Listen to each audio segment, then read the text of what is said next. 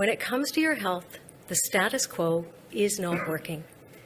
Too many people are waiting too long to get an appointment or surgery, having to travel too far to get care, and spending too much time trying to navigate our healthcare system. We cannot accept this. We won't. We need to be bold, innovative, and creative. We need to build on the spirit of collaboration on display across the healthcare sector. We need to have the courage to look to other provinces and countries and borrow the best of what the world is already doing. And we need to be clear. Ontarians will always access the healthcare they need with their OHIP card, not their credit card. Our goal is to make healthcare more convenient for Ontarians by connecting you to care closer to home. We will do this by increasing access to services and healthcare settings near you. As announced last week, pharmacists can now prescribe medication for 13 of the most common ailments without a doctor's appointment. This also means building more hospitals and new long-term care homes in your community. And it also means cutting wait times for services like MRI and CT scans and cataract surgeries. This year, we've invested $300 million as part of our surgical recovery strategy to help us clear the COVID-19 surgery backlog so you can get the care you need faster. This strategy helped Ontario hospitals operate on evenings and weekends to ensure as many patients as possible received the care they needed. However, Ontarians are still waiting too long for their treatment for surgery, and more needs to be done. Community surgical and diagnostic centres have been valuable partners towards our pandemic response and addressing the surgical backlog. That is why we are taking further action and releasing a 3-step plan.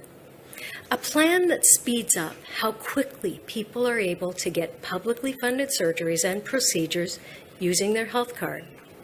Step 1 will urgently address the existing backlog for cataract surgeries, which has one of the longest wait times. New partnerships with community surgical and diagnostic centres in Windsor, Kitchener-Waterloo, and Ottawa will add 14,000 additional cataract surgeries that will be performed each year. This number represents up to 25% of the province's current cataract waitlist and accounts for the estimated COVID-related backlog of cataract surgeries.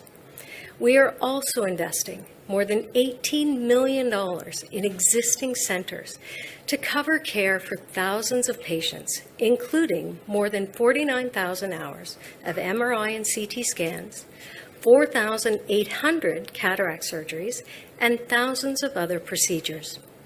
This bold action will help us clear the entire pandemic backlog for these procedures by March of this year. Step 2 will see the scope of community surgical and diagnostic centres expanded to address needs on a local level with a continued focus on cataracts, as well as MRI and CT imaging and colonoscopy and endoscopy procedures. This will help allow hospitals to focus their efforts and resources on more complex and high-risk surgeries. Step 3 will see the introduction of legislation in February that, if passed, will allow existing community diagnostic centres to conduct more MRI and CT scanning so that people can access publicly funded diagnostic services faster and closer to home. This next step will also expand surgeries for hip and knee replacements starting in 2024. If passed, this legislation would strengthen oversight of community surgical settings so that patients can continue to receive the health care they deserve and provide the province with more flexibility to continue to expand access to more surgeries and further reduce wait times. As we work to shorten wait times, Ontario Health will ensure that these centres are included in regional health system planning. We will also continue working with our health system partners to ensure that this truly is an expansion of services and that staffing resources remain available at our publicly funded hospitals. This plan will boost the availability of publicly funded health services in Ontario, ensuring that Ontarians currently waiting for specialized surgeries will have greater access to world-class care where and when they need it. Bold solutions are necessary to improve the healthcare system as we know it today.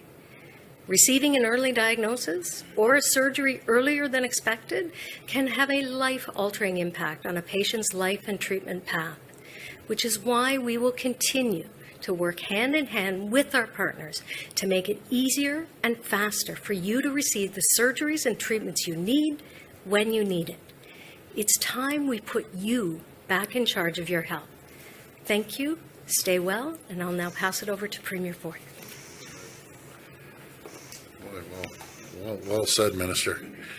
Well, good morning, everyone. And before I begin, I'd like to express my condolences on the passing of former Lieutenant Governor David Onley. He was a man of great integrity who served our province with honor.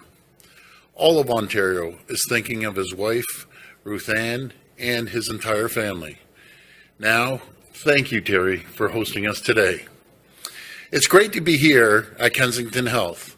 Let me say thank you to you and your entire team, not only for hosting us today, but for everything you do to help keep people healthy. I also want to welcome Anthony Dale, President and CEO of the Ontario Hospital Association. Anthony and his members, the CEOs of Ontario's hospitals, have been and continue to be amazing partners. So thank you so much for all your hard work, Anthony, and all of the CEOs. I'm a big fan of all of them. Over the past several years, community healthcare centers across the province have been amazing partners, performing approximately 26,000 surgeries and procedures annually, helping to reduce pre- and post-pandemic surgical backlogs.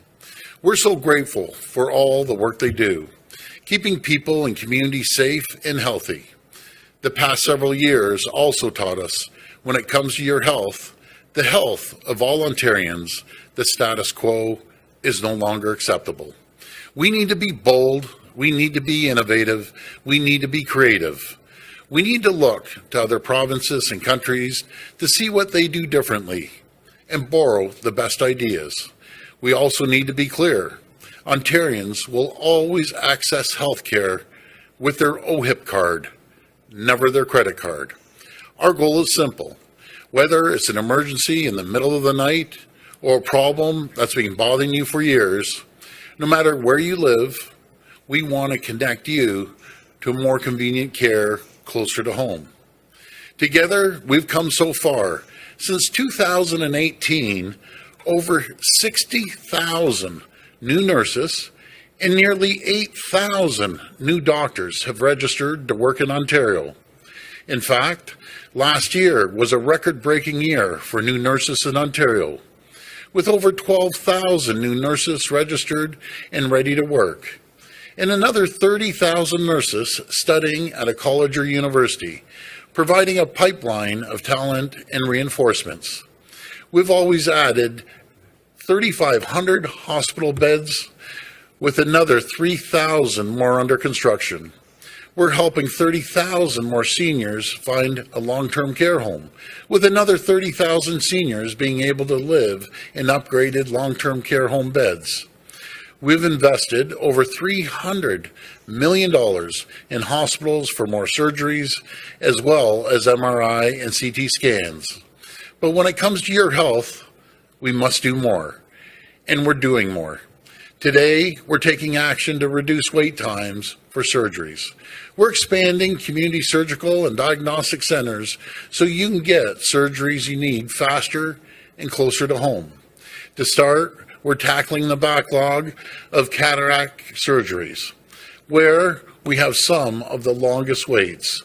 With new partnerships with community, surgical, and diagnostic centers in Windsor, Kitchener, Waterloo, and Ottawa, we're adding 14,000 more OHIP-insured cataract surgeries every single year, eliminating approximately 25% of the cataract wait list. And as the Minister outlined, we're investing more than $18 million in other centers. adding even more surgeries in existing centers like right here at Kensington, and doing 49,000 more hours of MRI and CT scans. From there, we're going to continue to expand the role of community surgical and diagnostic centers, including by introducing new legislation in February that, if passed, will allow us to keep shortening wait times for you and your family, including for hip and knee replacements and foot surgeries. As we do, we're working with the best and the brightest clinical experts to make sure you receive the best possible care. And let me be clear, all of these services, they'll be available using your OHIP card, never your credit card. My friends, as I said before, the status quo is not acceptable. These aren't just numbers. This change, it represents tens of thousands of people, all with a chronic illness, who will now get the surgery they need sooner every year. A lot of people out there, they want to have the endless debates about who should provide care. All I care about, all Minister Jones cares about, all our government cares about, is that you get the care you need quickly and safely. More surgeries, shorter wait times, all paid for by OHIP.